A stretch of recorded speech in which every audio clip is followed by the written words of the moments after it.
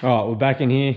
I wish I had some better news because this video is probably going to come out like the night before we were supposed to race. But obviously all this crap going on in Victoria now that we have a lockdown, 7-day lockdown. So that would have finished, or that is going to finish the night this video comes out, I think. So yeah, it was takes up too much time. Obviously this last weekend is critical for the event organisers and everyone to set up. They finish setting the stages up and yeah, make sure everything's good for racing. But obviously they can't do that. A lot of the guys are from Melbourne and they're not allowed to travel 5Ks from home or whatever. So unfortunately they can't finish setting the race up. So they have pushed the race back 2 weeks. Instead of the weekend before Queen's birthday, it's now the weekend after. So I think it's the 18th, 19th and 20th. So it's a bit of a bummer because this was sort of the last weekend I had. We're going to prepare everything. I was going to show you everything that we do to prepare just before the race. We've got scrutineering sheets and that, so I was going to run you through that, which is pretty interesting, but that's not the case today. So that video can wait a couple of weeks. It's kind of, in a way it's not a bad thing. It just gives me an extra weekend to get the car ready and the wagons over there, which I'm not going to show you yet. But I'd obviously need time to finish that off before Queen's birthday. So it's not a bad thing, just means I don't have to push as hard. But anyway, we still have to do some work. So today what we're going to do is, I've got a few little jobs on the go. But the main one is you're going to pull the rear center out, pull the axles out, inspect the axles, inspect the center, because the locker keeps coming loose. It's an old style one. So inspect that, and I've got to rebuild the 4 rear calipers, so the 2 brakes and the 2 cutting brakes, which that should make the cutting brakes work really good. So I'm looking forward to that, but that's probably the last major job I've got to do. Off the top of my head, I don't really have a great deal else. The alternator's still, 24 volt alternator's still been funny bugger, so I've got to sort that out. But yeah, that's on the go for today. I was thinking, because it's kind of a boring video, I've got some stockies over in the paddock, so I might do a burnout or something, maybe. I don't know, we'll see. We'll see how the day progresses. But anyway, we'll get stuck into pulling this rear diff out.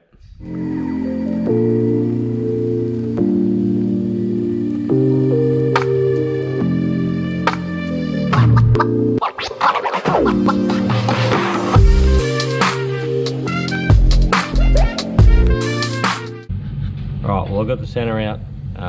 One thing to look out for is this little spring. That's from behind the axle seal. That can come out when you're pulling the axle out or whatever. If that spring's not on the seal, it doesn't create a good enough seal on the axle, and then you end up with oil inside your bearings, and then you wash the bearings out. And I have collapsed one rear wheel bearing from doing that. So keep an eye out for that. If you ever pull the rear axles out, it was on the inside of was in behind the seal there, so keep an eye out for that. And I'm glad I pulled it all out, because I don't know if you'll see this in the camera, might be a bit hard. The right end axle is actually twisted, so it's only a small twist, but any twist is no good because of the design of the axles, where they neck down and go into the diff. That's where they break. And if you've got a twisted axle, generally it's going to break in the center and blow the center to bits, cost you a locker, cost you a set of gears. So that's why I do this pretty often. Axles out, it's not a big job. So yeah, I'm looking for an axle. Hopefully I'll get some spares. All right, I know I've showed you how to rebuild the front calipers, but I'm just doing the back. Thought I'd show you again because the back's a little bit different. So there's a GQ rear calipers. GU are a little bit different, but first thing, undo the one slide that you can get to.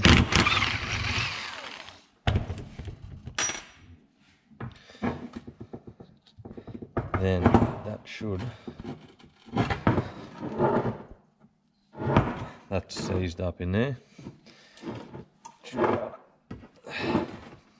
Right, that's buggered, so it's got a little cap on the end here. that knocks off. Alright, so try and knock this cap off.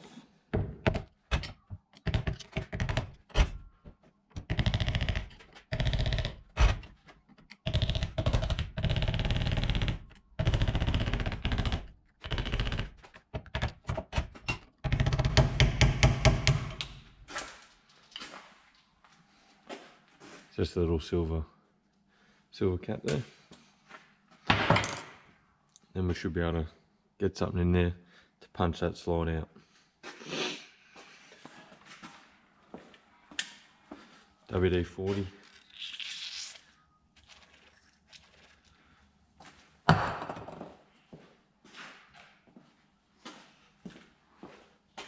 A little bit of heat.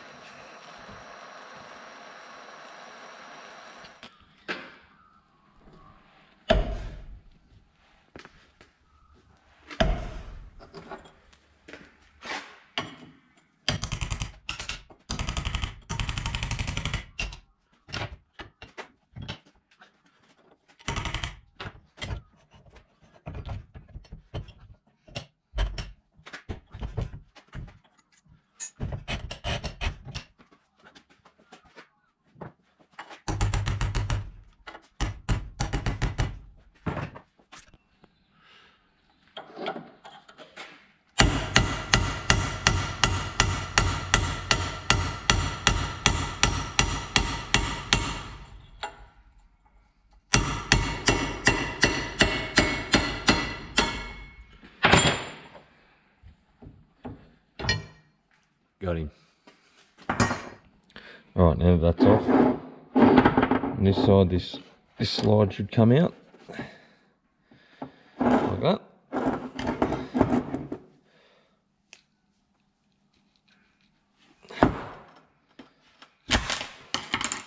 That'll come out. Pull this rubber boot out. Keep it if it's in reasonable condition.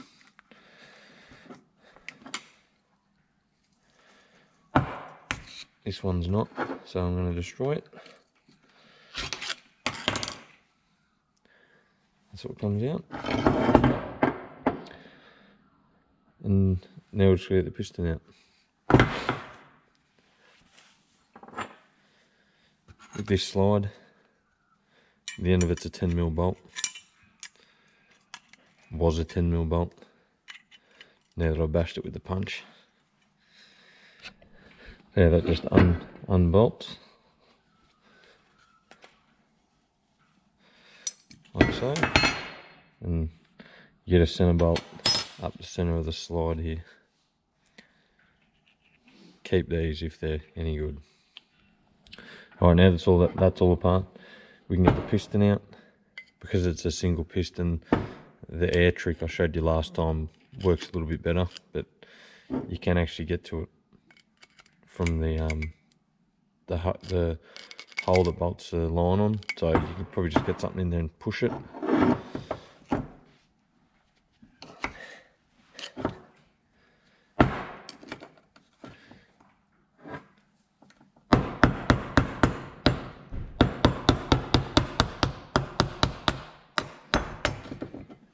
Comes out there like that. Alright, so unlike the GUs, these GQs have a little C-clip in here. I'll try and find it. There it is. Try and dig it out of the mud. That holds the seal in. Keep that if it's in good nick. And then same as the other ones, pull the rubber seal out in there. And that's it, it's all apart. Clean everything up. I've just wire wheeled that. And the pins. Chuck it all back together. Alright, so it's all back together. Yeah, piston's in there. Obviously it's got the C-clip to hold the dust seal thing in. Yeah, it's a little bit tricky to get it back in. Takes a little bit of time to sort of peel the piston over the rubber seal, but once you get it over there, piston slides in. I put a bit of WD-40 up here and it slides down, no worries. So. But yeah, just making sure everything's greased up. Just slide in here, grease everything up, slide in here, grease it all up, put the cap on the end. Yeah, pretty all, you know, once you pull it apart, you know how it goes back together. So just make sure everything's clean, greased up, wire wheel everything. The last thing I do is pull the bleed nipple out. I've got a drill here with a 1.5mm drill bit and run the drill bit up here.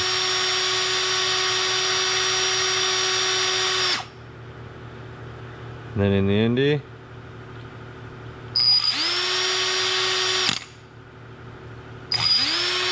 So that just cleans it all out. So that was actually blocked. So job done. And I've had a few people ask me about the second rear caliper bracket. So that's it there. Scott from Chickerell Street Exhaust makes them. So if you want one, make sure you ring him.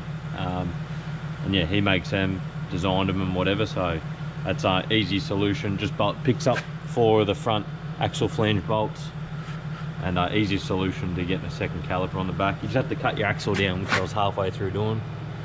But yeah, it's all right to go back together. I will actually grease up these because these are spare axles that I had. So I will get the grease needle and pump that full of grease, clean it all up. So yeah, while it's out, grease the wheel bearings again the best you can, because the rear ones are a bit tricky. But yeah, it's all good going back together. I've actually got no left. I had one left-hand axle left, and now I've got none. I've still got a couple spare right ones because they're different lengths. But yeah, time to chuck it back together. Right, so finally we got it all back together. Small mishap with the airline and the bulkhead fitting on the diff, so I had to pull it back out, which nearly broke me. I was just about had enough by then. So anyway, it's together, just backing out of the shed. I thought I'd back it out so you can get the full look at how it all looks. Check this out.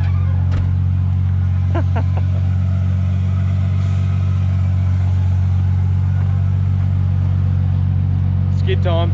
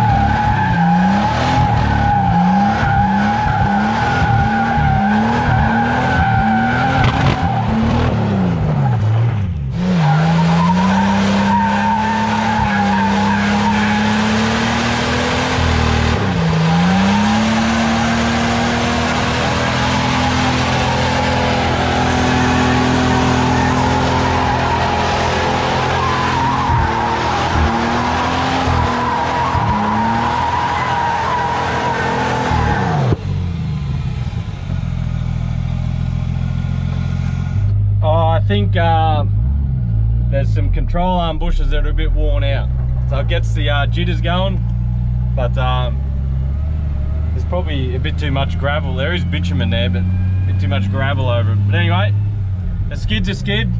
Might not have been the best, but still a skid. Well, we wrapped up the afternoon. Not too much interesting stuff. Me and Jesse smashed out a few little jobs that is kind of just nothing, just boring to watch, but time consuming. So yeah, I did obviously put the traps back on the rear. So the car is pretty much there. There is one small job that I've got to do that might take a couple of hours, but we did notice that the rear main started to leak. And last time when I went driving with Sherry, and when I tested out the traps, I didn't put any of it in the video or whatever, but I did manage to slip the clutch pretty bad. Like, I obviously knew it was happening, but it happened pretty easy. So yeah, we'll sort of question in that whole drive whether we should pull the box out and put a new clutch in. And then for the rest of the drive, it seemed to be all right. I was going pretty easy on it.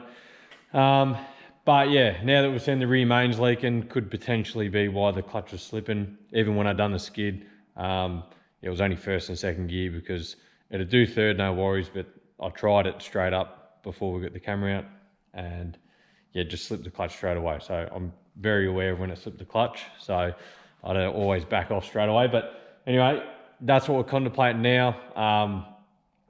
Because it's Sunday night, tomorrow morning, first thing, I'm going to ring up NPC in Queensland, I think they are, and see if they can send me down a clutch before the weekend. If that's the case, then we'll be bloody pulling the gearbox out. I've had enough of working on this thing, but it is what it is. So yeah, it could potentially be the box out, but new clutch and that, and yeah, seeing the rear main leak like that, I'll be happy to see, you know, fresh rear main and a fresh clutch, so we can not have to worry about that when we're racing. But yeah, for the most part, it's done. I did do a bit of tinkering with the wagon, but again, I'm not going to show you that. I'll show you that in a whole nother video, because at the moment I'm going week for week at videos, but I need to sort of get ahead a little bit, so I'm 2 or 3 weeks ahead. But anyway, it's about time we wrap this up. I'm going home. Hopefully learned something with the rear calipers. I know I'd already done the front, but the rears are a little bit different, and yeah, some people might not even have seen the front. So it's definitely worth doing, rebuild the calipers. The brakes work awesome. But yeah, don't forget to drop a like as per usual. Yeah, even liking and comment videos helps, like I suppose content creators, a lot. Puts the videos out there more and whatever. So just a simple like and a comment saying whatever, yeah, it goes a very long way. So that's always appreciated. And if you are a new viewer, don't forget to subscribe, because yeah, the Wild Dog videos obviously be a few weeks later now that it's been postponed, but we should have a Queen's birthday one up, couple Queen's birthday, and then yeah, the Wild Dog one. So hopefully once the ball's rolling on that, and then I'll get a chance to edit it all, we'll have some pretty awesome videos coming up. So stay tuned for that, and we'll see you then.